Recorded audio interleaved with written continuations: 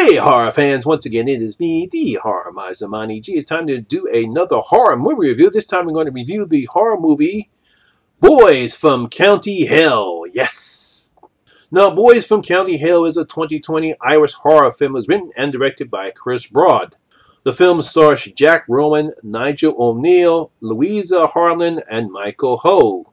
Now, in this particular horror film, a crew of hardy road workers led by a bickering father and son must survive a night when they accidentally awaken an ancient Irish vampire. Yes, we got ourselves a Irish vampire than this one, ladies and gentlemen.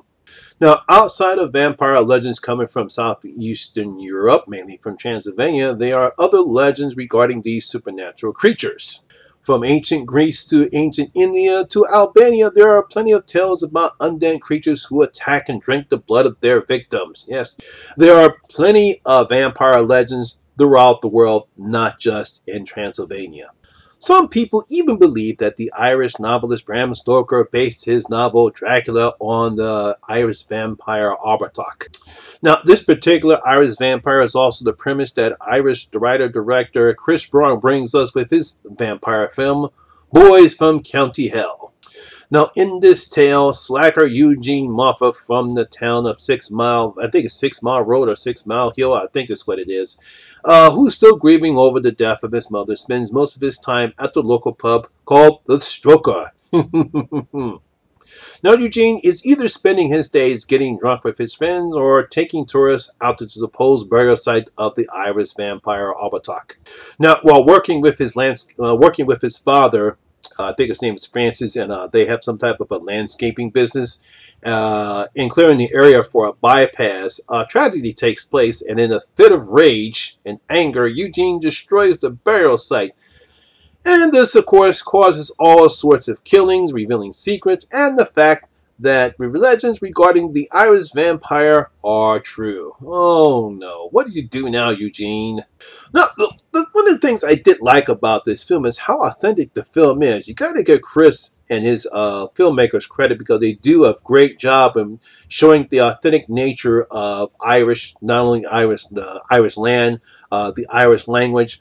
Most of the actors, I believe, are either Irish or from Northern Ireland right there, which is pretty good. You can tell by the way they talk, they use a lot of Irish slang, and sometimes it's kind of hard to probably try to understand what you're saying, but I did not have a difficult time following this, but I do like the authenticity that Chris has in this particular film. Now, Chris also does an excellent job of character development, especially the relationship between Eugene and his father, Francis. You can tell both men are still grieving or still affected by the death of Eugene's mother. Francis, in typical Irish fashion, tries his best to toughen his son up with the usual Irish brogue. I think I pronounced that right. If I'm wrong, please let me know. But deep down, the two, they do love each other, and we see that during the third act of the film. Now, I like their relationship. And, you know, it's typical Irish banter that they have between each other. But you can tell that they still love each other, and I like that aspect that both these actors portray with Eugene and his father. Now, I love Eugene's friends, too. We have Claire and SP. I mean, all the actors do a great job of showing them camaraderie. I mean, you can tell that they're pretty good friends, and they want to protect their loved one, especially when they learn a secret that someone close in their circle is discovered. I like how Chris doesn't fall into the typical tropes that we see in other vampire films. He mainly focuses on the friendship between Eugene and his friends. Oh yes, there's a vampire involved and he's killing people, but it's mainly just the camaraderie and the friendship that we see in this particular film. That's what dominates this film. That's what carries the film. See, this is why I liked, as I mentioned before, this is not your typical vampire flick. This script is more about the lives and the people who live in this rural town in Northern Ireland. Now, of course, we do get some nice vampire kills, and this one we do get a lot of like gore effects, and the creature design for Arbuthnot is something we really haven't seen in the vampire film. So I really got to give Chris credit for how he portrays vampires in this particular film. Oh yeah, like I said, there is some gore and there's some nice bloody effects. I love the creature design of Arbuthnot, but like I said, this is not your typical vampire film. Now, this film is supposed to be billed as a horror comedy, and there are some comedic moments in this particular film, but I actually felt the film more of a drama thriller more than a horror comedy. So overall, we have a nice cast, a decent story, some great practical effects, and a different take on the vampire legend I believe most horror fans, and particularly vampire fans, will like. I did enjoy this film, and I think you'll like it too. I believe right now it's playing on Shudder, if I'm not mistaken, so definitely give it a check out. Boys from County Hell. So I'm going to give Boys from County Hell 3 out of my 5 bloody gold coins. Giving it 3 out of my 5 bloody gold coins. Yeah, I really did enjoy this film.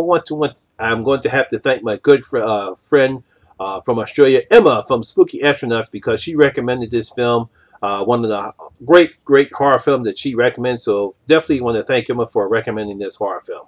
So there you have it. That is my review and video for Boys from County Hell. Like I said, it is playing on Shudder right now. Have you seen it? What do you thought about it? Leave your comments in the comment section below and tell me what you thought about the Boys from County Hell. Also, if you did like this video, please like and share because it does help out with the YouTube algorithm in here.